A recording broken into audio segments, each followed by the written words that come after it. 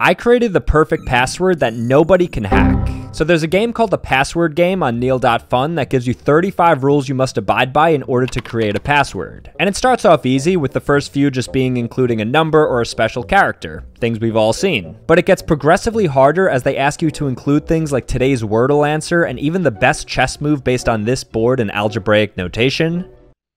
You even need to play GeoGuessr to solve for this randomly generated street view. Things really got tough when I had to include a YouTube URL of a very specific length, followed by a bunch of perfect elements of the periodic table, but honestly, none of them were as annoying as having to feed Paul every 3 minutes, which you have to do. At this point, I was about 4 hours into my password creation as I approached the last few questions. We skipped rule 34, of course, and moved on to the final rule that was arguably the toughest of them all.